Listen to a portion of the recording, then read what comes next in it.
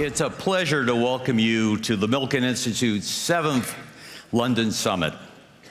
Now, as you probably know, and if you don't, you should, the Milken Institute is a publicly supported nonprofit organization whose mission is to increase global prosperity by advancing collaborative solutions that widen access to capital, create jobs, and improve health.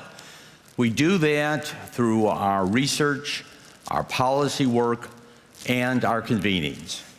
And this, of course, is a convening at a very important time. Europe and the world face a confluence of cultural, political, and financial uncertainties. And our panels today are going to explore some of the challenges.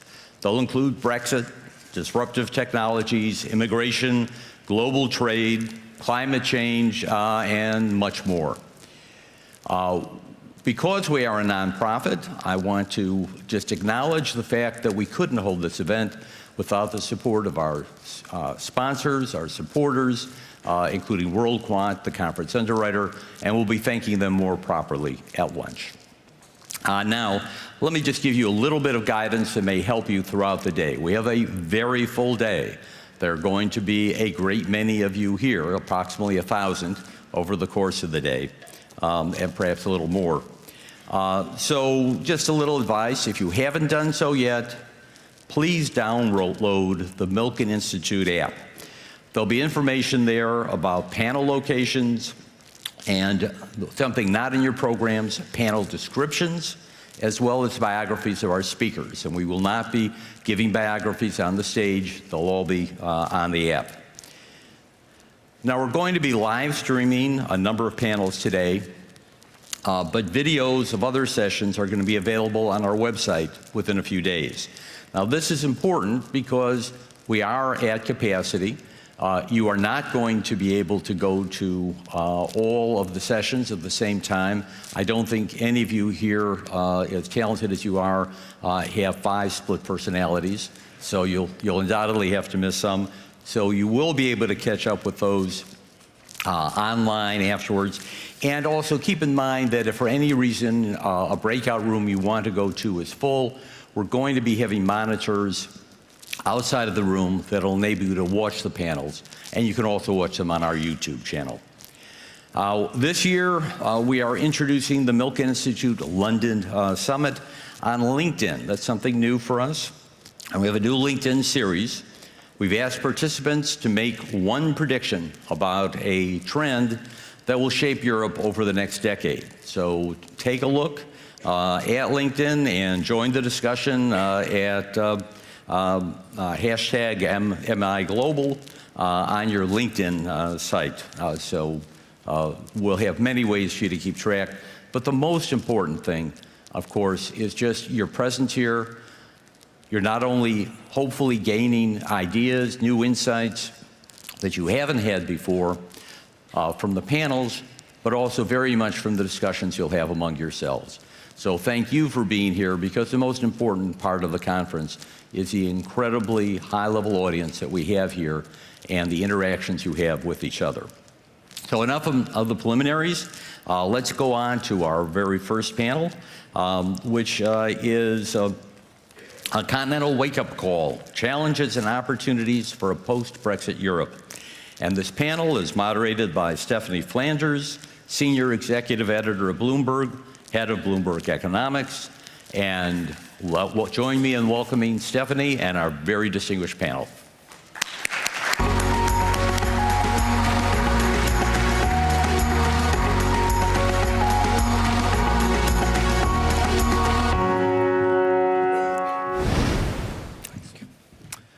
Well, thank you very much. We get to say everything that people will be then trying not to repeat themselves to say in the rest of the day. Very glad to be here. And we have an excellent panel to talk about not just Brexit, I promise. Brexit plus, because really we're wanting to take a European perspective, take stock of where we are relative to maybe a few years ago when things were looking pretty bleak in continental Europe, the middle of the crisis, but also relative to the start of the year when we had so many political things up in the air. I'm going to introduce the panel in a minute, but I also wanted to sort of kick out a few opening propositions that hopefully would sort of stimulate a bit of conversation among the panelists. You know, the title refers to post-Brexit Europe. I would argue, proposition one, that Europe is post-Brexit, at least psychologically, and was quite quickly moving on to the future and thinking about the future after the British referendum last year. Second proposition, Britain is not post-Brexit. And depending on what your view on Brexit, you might think that was a good thing or a bad thing, but it seems to me the very steep learning curve that we would have said Britain had to climb after the referendum. You know, normally when you say, I've had a steep learning curve, that means you've learned a lot in a short time.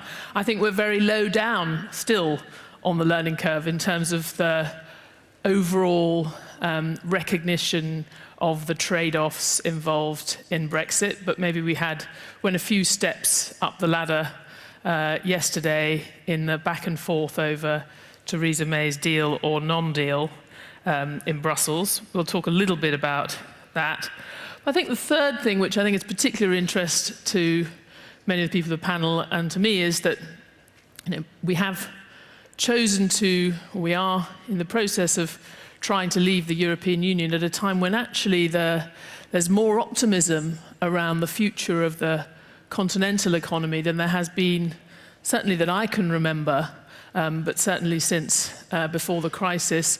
We may even see close to or even above 3% growth in the Eurozone this year, which was certainly not something I was expecting to see. And that is, in a real sense, actually helping to pull the economy together and maybe support politics, you know, that sort of doom loop between the bad politics of Europe and the bad economics conceivably has been broken. Whether it's been turned into a virtuous circle, we don't know, though, because we have some important centrifugal forces still operating, not just Brexit, but also on the east, pulling from the east. We have what some people think is really quite momentous developments in the rise of populist governments in Central and Eastern Europe, which could themselves threaten the integration of Europe. So I'm just throwing all of those things out there, and I know that speakers will be able to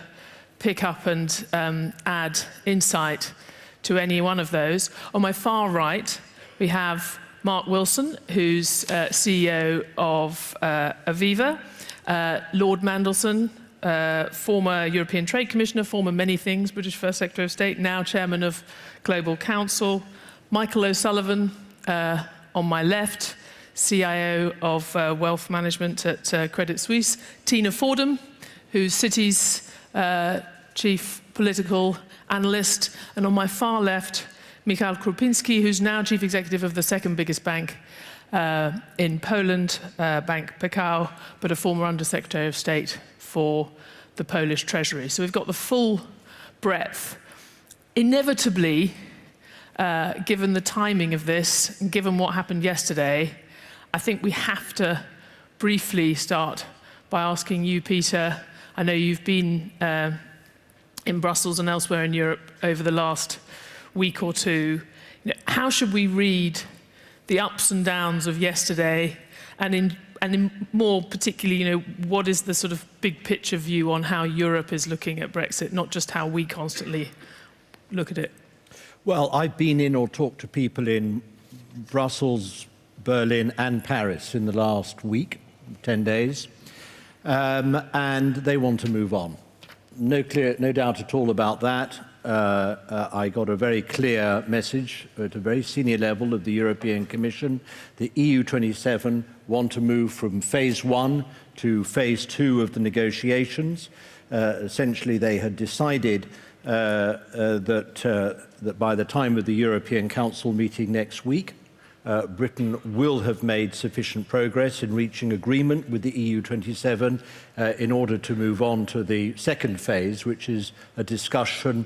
I wouldn't call it a negotiation. I think that's a rather euphemistic term in this context. But it will be a discussion in the second phase of this process in which Britain is going to have to make a number of decisions, a number of choices from the menu that the EU27 are going to offer. Britain has not yet decided on its own negotiating guidelines for that second phase.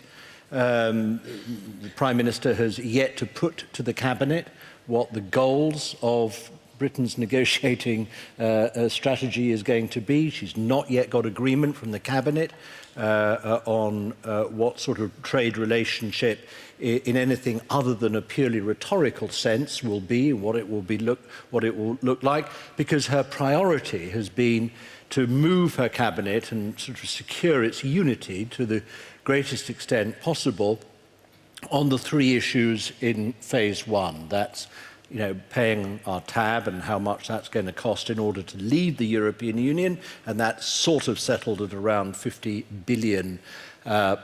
Secondly, the rights of EU citizens in the future and the role of the European Court of Justice as a sort of reference point in overseeing that. And thirdly, of course, how the border between Northern and Southern Ireland will be managed. Now, the hiccup that occurred yesterday was that on the agreement over the Irish border, which the British government and the EU27 had reached by the end of last week and over the weekend, came apart because the hard Brexiters in the Conservative Party's ranks joined forces with the DUP in Northern Ireland in order to scupper what Mrs May was doing. And that, I think, is going to be a continuing feature and hallmark of the trade negotiations in the second phase of this, because essentially you have the Conservative Party, and this fault line runs through the Cabinet as well, divided between those who want to, at all costs, minimise the disruption and damage to UK trade and the UK economy, and therefore they want the closest possible relationship between Britain and the European Union going forwards. They want the closest alignment in trade terms between the UK and the EU. You could characterise those as soft levers, but that's a very different view taken from others in the Cabinet, led by Boris Johnson and Michael Gove and others, who are basically clean breakers. I mean, they don't want that alignment. They prioritise autonomy from Europe, sovereignty, control for Britain, rather than remaining close to the regulatory model of the European Union. And this division basically is going to run through the second phase, and Mrs May will do her best to come to an end point where she feels that she's got the best outcome in future trade terms for Britain, and present that to Parliament next autumn. But it's going to be a very, very rocky passage indeed for her, for the government. That's assuming, as I believe will be the case, that by the end of this week the DUP will have put back in its box, no, that's a derogatory term, concerns assuaged. I mean, it has been a masterclass in how Ireland, again and again, through centuries of British history, manages to be the crucial wrinkle that people haven't thought about enough. I mean, time and again has brought down governments, has been the issue that people have wrestled with. I want to turn to others, but just we did resolve it in the Good Friday Agreement. Well, they thought it was resolved. That's the point. You think it's resolved, yeah, and then it comes back to haunt you one way or another. I mean, just quickly, because I know some people will be interested in this, there was a conclusion among the sort of commentariat at the end of yesterday, or at least a perception, that this might have made much more likely a softer form of Brexit, that it's actually, this has turned out to be the wake-up call for those who thought you could square the circle, and actually we're going to end up with a softer form of, which is very relevant to the business community, that you would end up with something which was more or less being in the customs union, more or less being in the single market. Do you think that's something business people should be thinking after yesterday? It would certainly be the best outcome for Britain and for the European Union, no question about that. Britain leaving the European Union and the political apparatus and but in terms of the political institutional machinery, but staying within the economic structures of the European Union. And that option has always been available to us. I mean, the European Union would be absolutely delighted if, in undertaking Brexit, we nonetheless stayed in the economic But that had been ruled out. Do you think it's more politically possible now? I don't see any evidence for it, because the reason why the preemptive decisions were taken right at the very beginning to exclude and put off the table what are the best trade and economic options for Britain were done by the Prime Minister and the Cabinet, because she believed the Conservative Party wouldn't wear it. And I don't see any evidence of a shift in Conservative Party opinion. Look, at the moment we're heading on a course in which the default position, and this is the greatest risk facing Britain, is that we leave without a real, meaningful, substantive trade deal at all. I mean, we might have a sort of de minimis Canada-style agreement in which we remove tariffs on goods, but that won't make a ha'porth of difference to that 80% of the UK economy, which is about exporting services and trading those cross-border into the single market. But if we don't even get the Canada deal, then we will be reverting to WTO rules. Those are sort of minimum average tariffs which go up for different sectors. But again, WTO rules which make no provision at all and do nothing for services. They only govern trade in goods.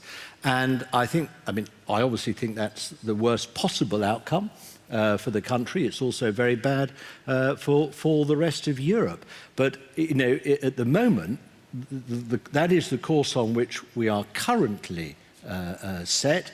In the end, I think it risks blowing up the economy. But if you reverse back down that cul-de-sac, you risk blowing up the Conservative Party. So we're in a devilish situation, and without a really substantive sea change taking place politically within the government, within the cabinet, I don't really see how we're going to airlift ourselves out of this situation and put ourselves forward and locate ourselves in a better outcome economically for us.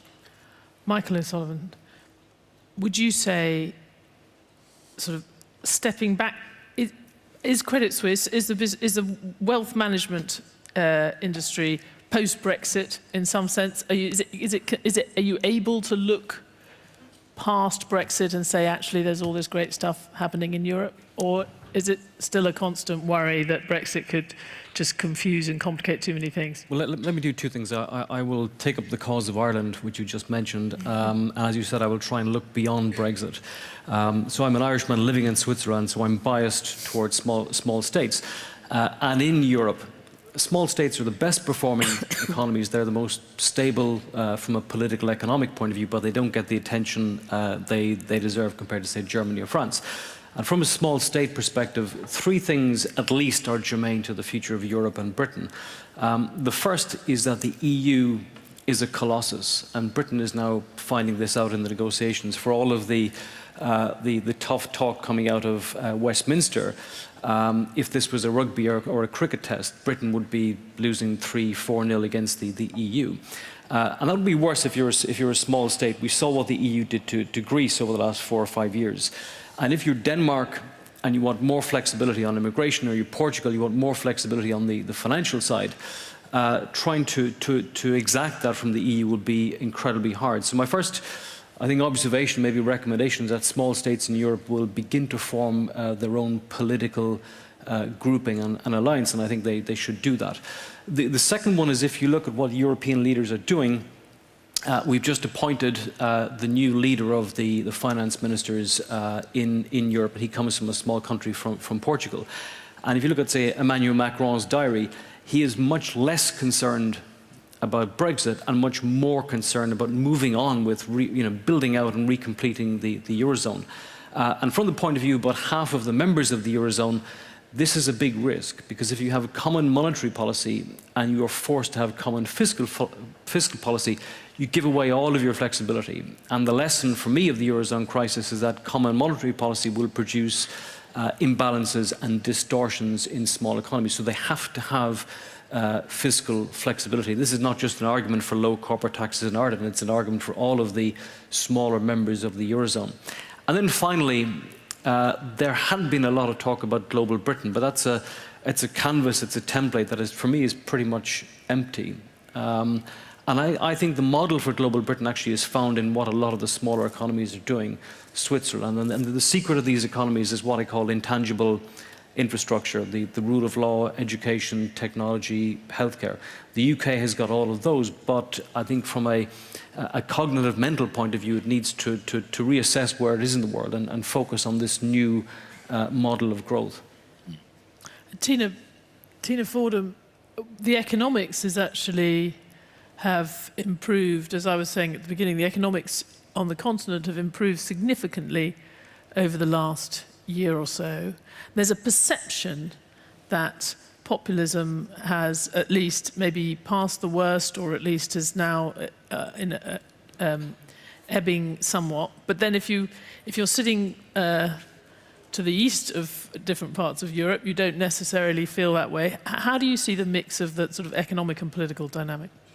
Well, I think if we go back to the start of this year, when Trump had been elected and was taking office, and we were looking ahead to a number of important elections in Europe in systemically significant countries, especially Germany and France, also the Netherlands, amongst investors that I talked to, a lot of concern that the French elections, if you think back to January, could lead to Brexit, a referendum.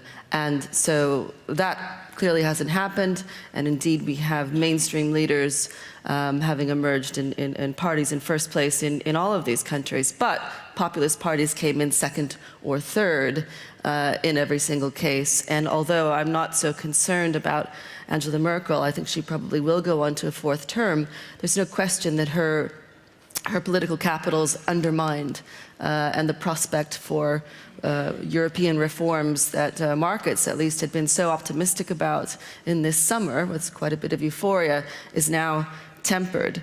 Doom loop is exactly the expression I used in my Outlook paper this year, being full of cheer as I am as the chief global political analyst.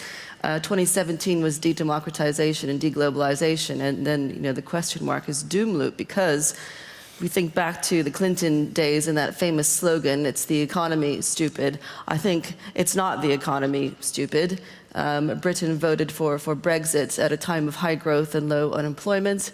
If we think ahead to 2018, to which elections in Europe are coming up, obviously Italy is the most important. Italy is posting growth for the first time in some time. The five-star movement has come in first in 9 out of 10 of the last polls. And I would venture to say that growth is happening too slowly after a period of stagnation. Is not also translating into improvements in living standards for people. And probably the most important variable these days, when I talk about my Vox Populi risk thesis, which is public opinion being more volatile, is low trust. Italy and Greece have the lowest levels of trust in all institutions, government, business, civil society, of any European countries. And that's what's going to probably have the most impact in the polls, and won't be reversed on the basis of another half a point of growth, as encouraging as that is. I mean, Michal, I think that Poland has been such a previously supportive and energetic member of the European Union. And I think there's been a perception among investors that everything's kind of going right in Europe now. We have Brexit, but actually the economy's doing well. And yes, we now have these rather volatile, unpredictable governments, whether it's in Hungary or Czech Republic or indeed Poland. But things will work out in the end, because there's this great economic interest, particularly of the people of Poland, but in the other parts of Central and Eastern Europe, in economic integration. And it just makes me nervous because we had that thought around Brexit, and we've had that thought in the past, that in the end, economics will dictate rather than politics. And as Tina says, it doesn't always work out that way. I mean, would you say that Central and Eastern Europe is still going to be a force for convergence in Europe, even despite some of these political developments? Yes, first, thank you. First of all, Polish society is one of the most pro-European societies in Europe. Average support for the EU in Europe post-Brexit is 78%. It is 83% in Poland. At the same time, one of the most pro-American societies in Europe. So far, Brexit hasn't had effect and economic consequences on Poland and Central Eastern Europe. You have unprecedented growth, 4.7% in Poland last quarter. Romania is growing at 8%. Huge confidence boost and highest ever corporate profits. As regards long-term consequences, what we see as potential benefits is relocation of services. You had some of the global banks recently announcing relocation of global services. Poland and CE is already a leader in shared services centers. There is what people consider a chance for an economy, that there would be some kind of alleviation on labor pressure, meaning people moving back to the country. Where we do see greatest hope is that there will be a wake-up call, a new opening in Europe, a chance for a stronger Europe, a greater focus on boosting productivity, particularly in Southern Europe, a greater focus on building Eurozone capital banking union. Where we do see risks is, first of all, on the budgets, and this is to your question on convergence. Yes, there will be convergence, provided that the structural funds are still at work. There are concerns around trade. 6.3% of exports from Poland are actually imports here in the United Kingdom, and there's an unknown fate for Polish or CE citizens in the UK. I think in terms of the end game, it is too early to say. I was hoping that Brexit would provide an incentive for structural reforms in Europe. So far, I haven't seen it. I don't think people in Brussels have been held accountable of Brexit, because at the end of the day, Brexit is not a local problem. It is a European problem. And if you take a view that this is a European problem, you should also take a view that there should be people held accountable for Brexit and similar problems in other EU member states. My worry is that with the UK leaving, you're losing an important ally for a greater integration based on freedoms. UK, according to the Heritage Foundation, is one of the top 3 countries in the world in terms of economic freedoms. You'll be losing a good ally in terms of security, European security policy, tougher stance on Russia, for example, and climate policy. And my worry is, when I look at the recent clashes between, say, France and the CE on the truck drivers question, we are back to what was happening 30 years ago, right? We are questioning a single market. If you say you can have Eurozone, it's already been raised by one of the panelists. You cannot have this is back to the basic books of economics. You cannot have Eurozone without mobility. And when I hear that the people are questioning free provision of services, I'm really worried and concerned that this is not a wake-up call.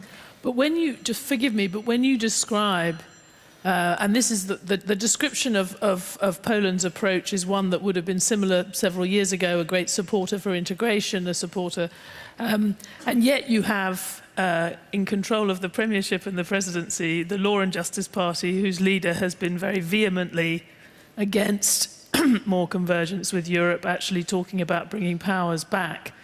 Well, and what about freedom of movement? Well, and so I'm just wondering, yes. Are we falling into the trap of listening to a business community that is being optimistic rather than the reality of political dynamics? I look at the slogan that we have here: New Europe, lead, follow, or step aside.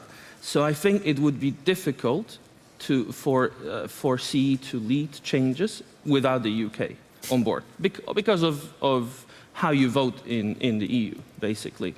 I think if the answer to the current issues was stronger Europe based on freedoms and economic freedoms, and if there was an expectation for further reforms meant to boost productivity and strengthening of the EU, then again, I think CE would follow. And I cannot speak on behalf of CE, but I am talking to people and getting their views. But if the answer is further protectionism, then I'm concerned.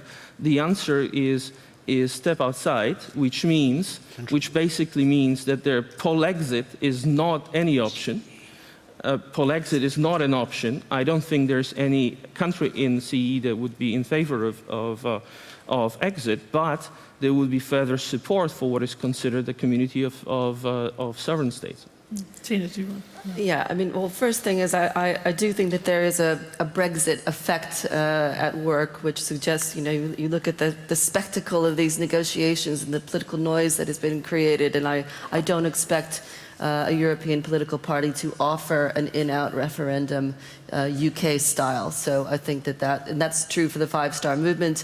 They've taken a referendum off of their platform in Italy, more or less, so they're kind of anti-establishment more generally without offering that. So no, we're not talking about exits, but it seems to me no one is talking about the migration question and the role that played both in the referendum outcome and indeed in Merkel's weaker result and the AfD doing better, and indeed the tensions between East Central Europe and the rest of Europe have more to do with the migration question than anything else, in that those countries bitterly resented and indeed rejected Merkel's insistence that they take on refugees, and most of them take zero.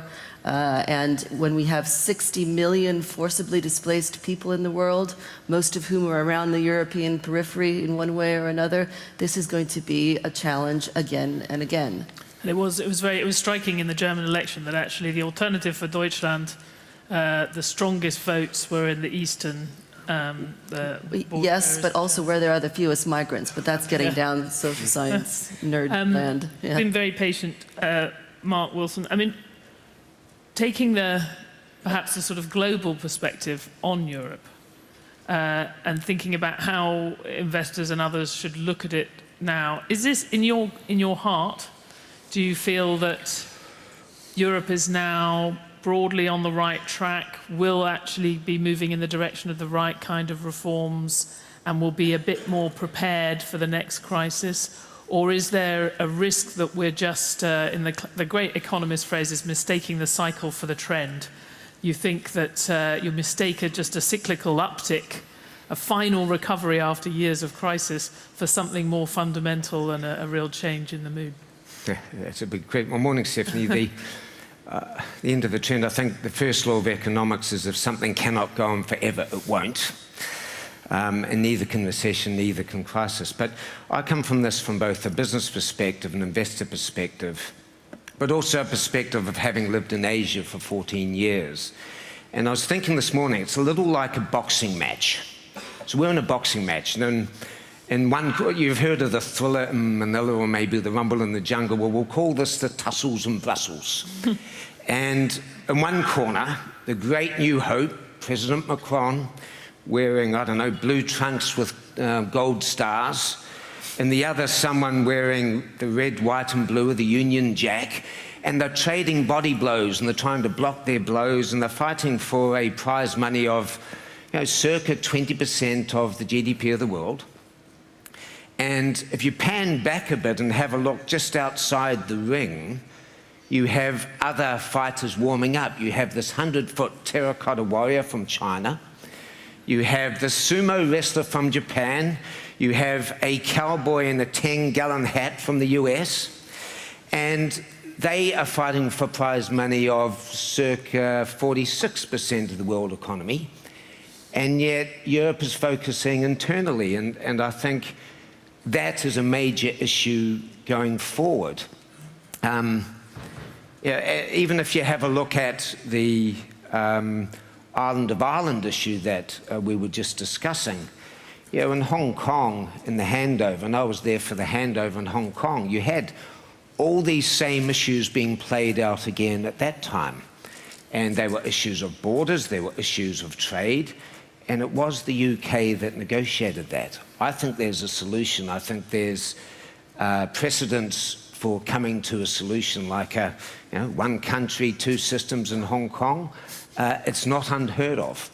And I do think that Europe as a whole and UK need to look far more externally rather than navel-gazing over this problem. And just for context, I voted to remain. Well, I guess at any time in the last, I don't know, 20 years or maybe 50 years, we could have accused Europe of navel-gazing and have asked it to look beyond itself. But there are some real challenges that do need to be addressed. And I think the worry, and I don't know who wants to respond to this, but there is a worry that or an expectation that it is getting back to, as Peter said, you're almost getting back to some of the old arguments about the core and the periphery.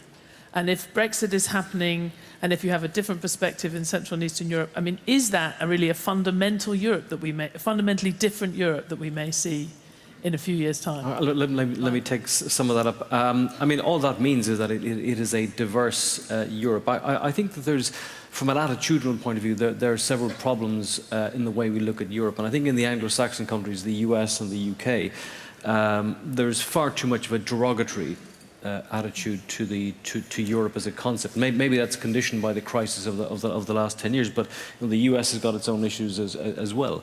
And I think that's shown that people underestimate Europe, and Europe in the last couple of years is doing okay, and I think the negotiations with Britain are a sign of that.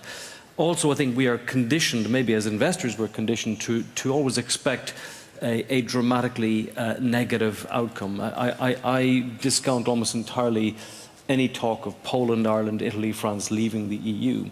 Culturally, emotionally, they're completely different. They are invested in Europe as a concept. Britain socially was never invested in Europe as a concept. It was never fully in, which is why it's now leaving. And then finally, just to bring it to an investment point of view, if you are exercised about Europe or excited about it, the one way I found in the last maybe 2 or 3 years, the one link between politics and markets is FX. We've had a very unusual 2 years in that market volatility has crunched lower, where in the world of politics you've had lots of things happening, and they haven't appeared to register in broad markets, but they do register in FX. So, I think next year the Swedish krona, some of the Eastern European currencies, the pound, that's where you will get volatility, and that's where, if you are passionate about Europe for the better or the worse, where you'll be able to express that. Stephanie, I think that most people in Europe, certainly in the political systems in Europe, see both that now is a ripe time for Europe, but also a ripe time for reform of and within Europe. I think they see it in two senses. It's a ripe time for Europe because, let's take a helicopter view of the West or the world. We have in the United States an administration that is moving the United States somewhat away from engagement with Europe. I mean, the US is going to become less of a power within Europe. We see China rising in the East very dramatically with a very serious sense of purpose and a very serious long-term plan. We see Russia on the march, on our doorstep. We see chaos to the south of us. So we certainly need to hold together and strengthen the arrangements that we have on our continent. And we're in a good position to do so because we have put the Eurozone crisis to a great extent behind us. The crisis of migrants, of refugees, Brexit has had a very unifying effect on the European Union. But there are big challenges. I mean, the whole architecture and policy framework that supports the Eurozone has got to be strengthened. It's got to be completed. You have probably, at last, two countries, two leaders, Germany and France, Merkel and Macron, capable of providing the leadership to achieve that. on a good day. There are serious economic challenges in Europe of performance and of productivity, but also of divergence between European economies within the Eurozone. But we're facing a major challenge in respect of our defence and security, where Europe is going to have to do more, it's going to have to pool more of its resources, it's going to have to organise itself differently. Now, these are huge challenges, and I think that the sense in Europe is that, I mean, who would have wished it, but because both are different sources of very bad news, both for Europe and the world, but both Trump and Brexit, you know, have had a sort of focusing effect on governments in the European Union. I happen to think that the issues that we face and the challenges that we face in Central and Eastern Europe are actually very serious. We have a situation where a number of member states of the European Union are not simply moving away from our model of how the European Union should be organised, but I'm afraid turning away from certain core values and freedoms that we support across Europe, and moving in a direction which is not just sort of reorientating those countries away from a sort of institutionally and structurally, but arguably rather more fundamentally than that. And I think that is a big issue facing us, which we're going to have to come to terms with. And I don't think it's going to be easy. Let Mikhail come back in a second, but Mark. There's two fundamental problems with reform in Europe, because there is a plan. President Macron came up with a plan on a two-stage Europe. Now, part of that plan is unifying corporate tax rates. So if you unify corporate tax rates, you unify regulation, how do small states compete? Why would a company like ours, and we're a very large investor across many countries in Europe, why would a country like ours go to a small state without a tax advantage, without regulatory arbitrage? It just does not work like that. And so that's the first issue. The second issue is that people like Macron or Merkel or others have been very clear that within the confines of Europe, nationalism still plays a big part. And you're seeing the rise of nationalism all across the world. You're seeing that in Macron's stance now, you're seeing that in the US, you're seeing that in China, who wants to be now the world superpower. And, you know, Francis Fukuyama spoke way too soon in 1993, didn't he? And the rise of nationalism, if you don't have tax arbitrage, the question for me is, how does Ireland, how does Luxembourg, you know, how does Poland and Eastern Europe... Mark, can I ask you a question? Sure. If you're just going to continue with an ever-deepening tax arbitrage being practiced by large multinational companies, how are you going to see those companies paying the tax that is due from them in Europe as a whole? Do you not recognise this is a very serious issue, which is generating huge public concern?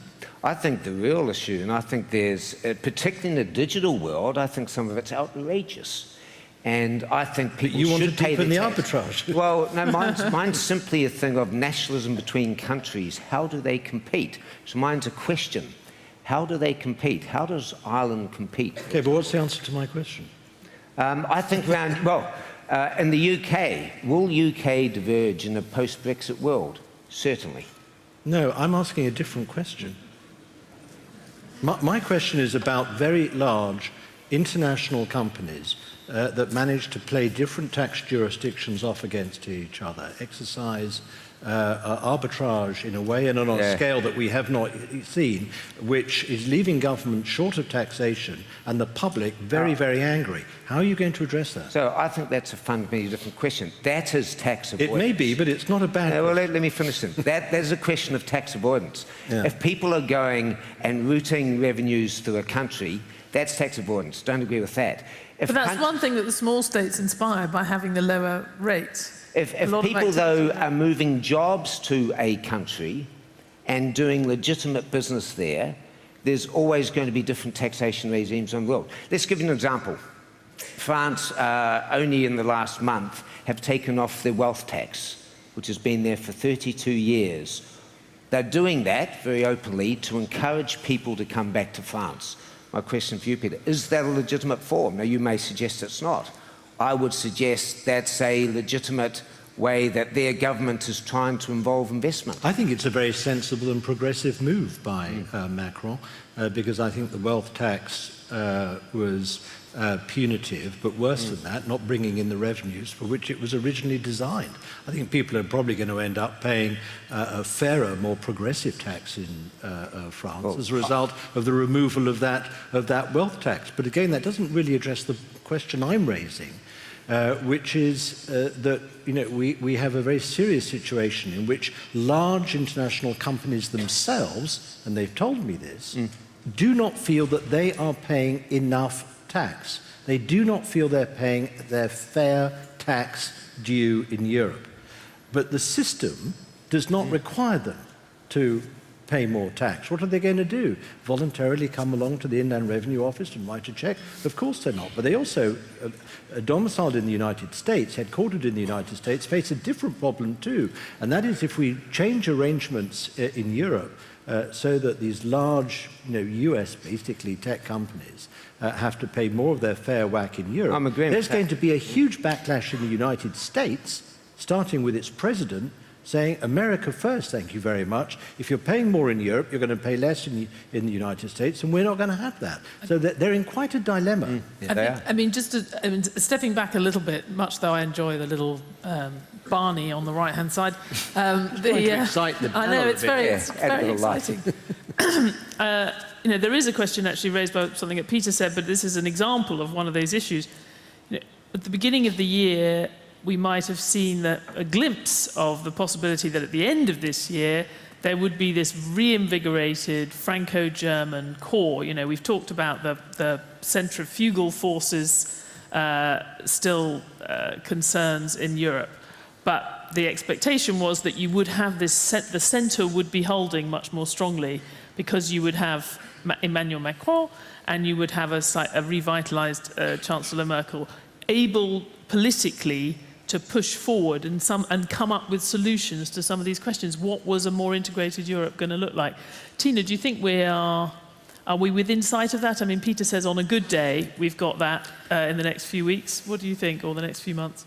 Well, as I said, I think that we're not looking at more exits, and so the biggest aspect of the European crisis for companies, investors, was Euro breakup.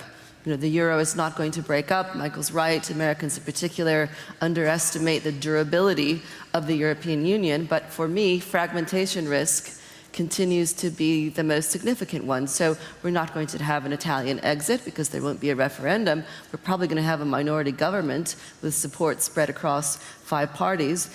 Theresa May, I don't care what anybody says about the political logic, could very well be forced out or step down. She's one crisis away, in my view, from that, even if fear of Jeremy Corbyn in number 10 is what keeps the Tory party together. That could take place in the same period as when the UK needs to get a deal in March to really give a signal to companies. Merkel is going to spend the next 3 months easily trying to negotiate a new coalition, so you won't have you'll have a German caretaker government in effect at the same time as we're trying to do all of this.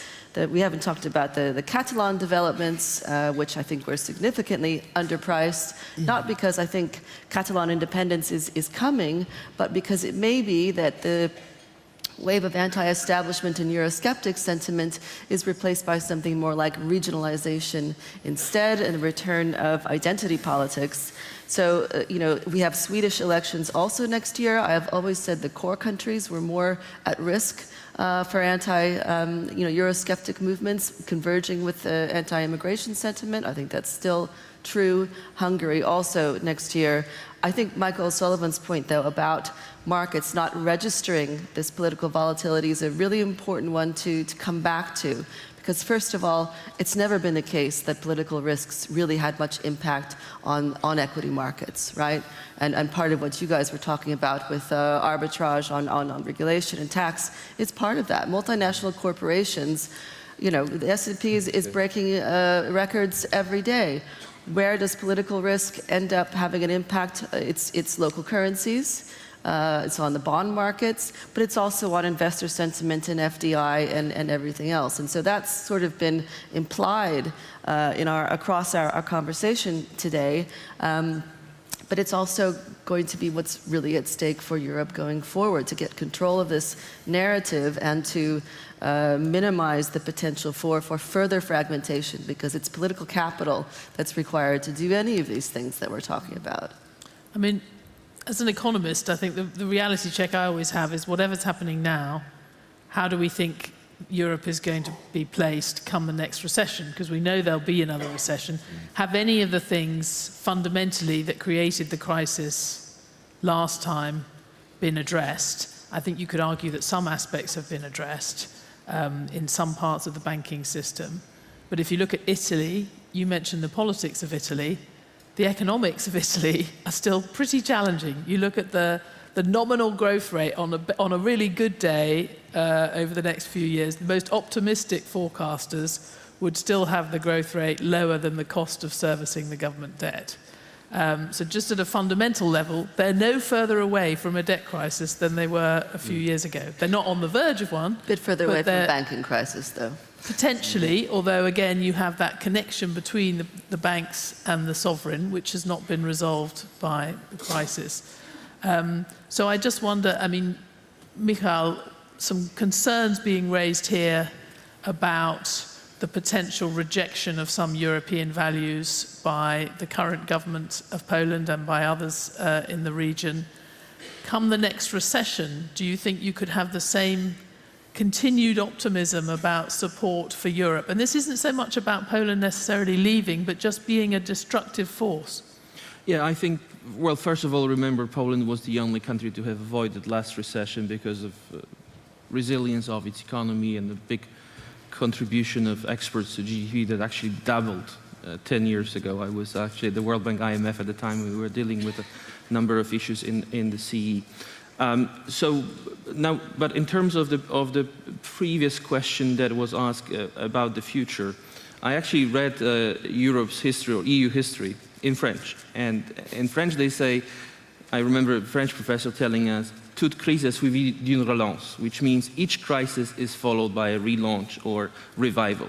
And then when you look back 60 or 70 years down the road, there was the Hague Treaty, and then the Maastricht Treaty, and then the Euro. So I'm optimistic, right? What I'm concerned about, and this is something that you have mentioned, is that we have unprecedented growth globally, 3.7. Highest growth in G7, G7 economies in full employment, which is not good because this doesn't create a sense of urgency for reform. So indeed the question is, what if it comes 2019, 2020, global markets run into some kind of problems, and then we would be faced with an even more increased acute problems, particularly in some countries in Europe which have been facing unresolved economic, productivity, and social problems. So I would say the future will show. At the same time, I also remember it was one of the founders, Jean Monnet, who used to say, Europe will not be created by grandiose ideas. It will be created by concrete tasks and concrete accomplishment. It was around the time of coal and steel community. And when I think about the concrete things that can be done and thought about, including by Franco-German axis, this could be how you integrate European banks even further. I mean, why don't we come back to talk of mega mergers in Europe? I think mega mergers in Europe in any sectors, in TMT and banking and finance, would have created a very big boost of confidence to Europe as such, to the market. And this is something that can indeed be accomplished globally, because what we are trying to avoid here is a further marginalization of Europe. When you look at the contribution of Europe's GDP to global per capita, it has been in declining trend, and the risk is when you have UK leaving, and UK is attracting 1/3 of FDI in the EU, and it constitutes 1/3 of equity markets capitalization, then you do have a risk of further marginalization. I think we should also think about say, a new wave, a fourth industrial revolution, and what is it that Europe can actually accomplish in terms of new technologies, in terms of innovations. This would, in my view, be a very forward-looking statement, but I think it has to be a very concrete task and very complete accomplishments. I wouldn't be worried about Poland or any of the CE countries not to be in favor of such bold moves. Just to end on a cheery note on recession, I think if the next recession comes, I don't think it will be led by Europe. China has more imbalances. The US is further ahead in the economic cycle. And in Europe in the last maybe 6 years, we've had risk cycles, not business cycles. We're just getting into the business cycles. And I think consumers and corporates in Europe in general don't have much leverage. So if there is a downturn, I personally don't expect it to be severe in Europe. There is a risk, of course. We haven't spoken about the true leader of Europe, who in my view is Mario Draghi. He's the one, I think from a sort of moral and leadership point of view, he's the one to stand out as a leader. And next year, I think it will be a big swing year for the ECB. We may see a pickup in inflation in Europe, and the ECB may be forced to adjust the ending of its QE program. And that may eventually bring some of the political risks at the periphery back into the market space. So for me, that really is the risk for next year. Agree on Mario Draghi, by the way, and he's going to be badly missed. I think it would be a good idea neither for Germany nor France to put forward a candidate to succeed him. I think it would be better to look to an Irish or a Finn to fill that post, because I think we are going to see a necessary sort of intensification of Franco-German leadership in Europe, and that should not sort of be confused with monopolization of Europe by France and Germany. I think Germany, that has spent so many years, for very good reason, bemoaning the absence of a partner in Paris, now has to recognize that in Macron it does have a partner. I think that Germany for too long has been a bit of a bean counter. You know, I think that Germany has looked at every step that it could take in Europe as a zero-sum game for themselves. I think they've got to, once they get a government, they've got to sort of lift themselves out of that mentality and recognize that in Macron, by no means perfect, obviously, he's after all only a politician, this is a once-in-a-generation opportunity. I mean, here is a guy, Macron, who has the temperament, the capability, and the majority to undertake serious reform in France. We haven't seen that for generations in that country. The French public are showing amazing patience. They're in a sort of wait-and-see mode. They're not instinctively rejecting every sort of change that's being proposed and taking to the streets. The far right has lost momentum in France. The far left has lost traction in France. This is a very, very propitious moment in my view. And what Macron now faces is three essential tasks. One is to drive economic and societal and state reform in France in a really serious-minded way, in the way that he started, but he's got to continue. Secondly, he's got to turn En Marche into a bigger, permanent political movement. I mean, people have really got to have the sense that this is not a sort of flash in the pan, that it represents a serious and permanent structural change in French politics. And then he's got to lead not just in France, but in Europe as well. He can only do that with Germany, and it is Germany's time, once they have their coalition in place, and I'm glad it's looking like it's going to be more like a grand coalition with the Social Democrats rather than a Jamaica-type coalition with the Greens and the populist Liberals. It's Germany's time to step up to the table as well. We've got to see that in Europe. Right, so from you, Peter, we've got instructions for France and Germany, the sort of wake-up call that you'd like them to have.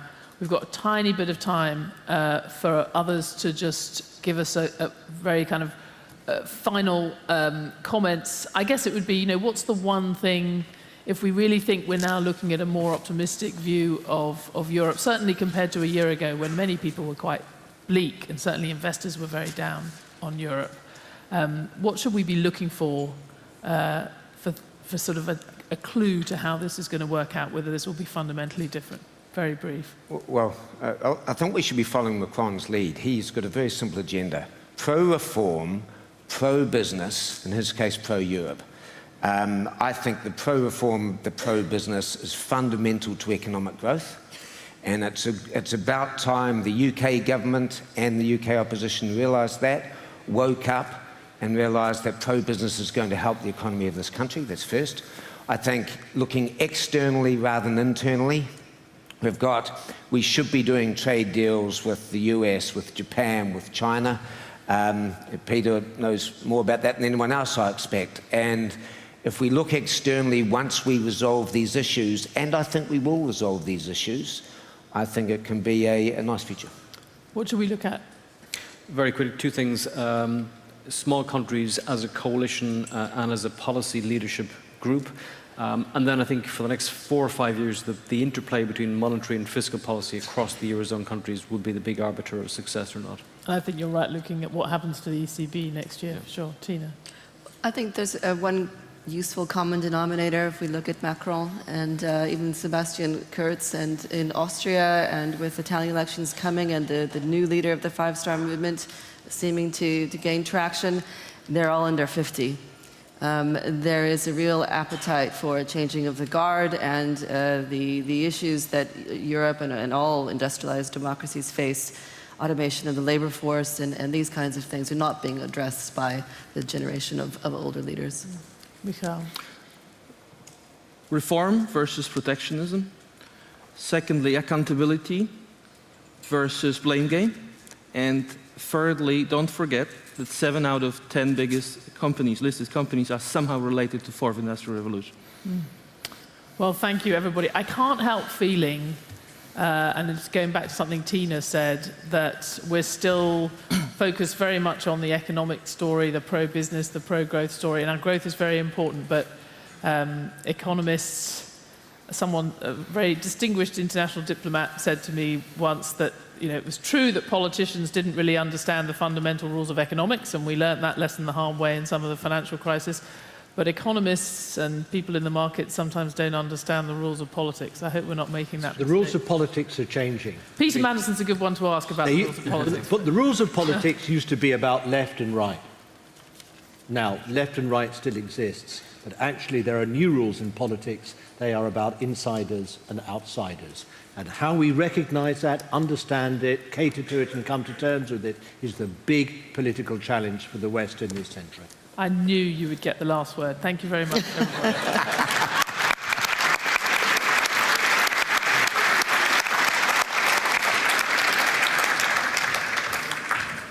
Thank you.